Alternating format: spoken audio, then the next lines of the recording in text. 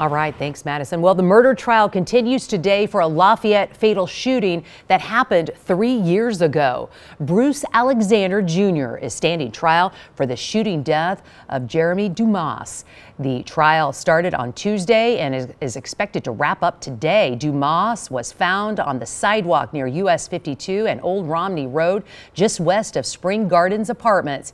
He had gunshot wounds to his chest and arm on August 31st of 2021. Police say Alexander fired multiple shots at him using a gun inside a car driven by Willie James.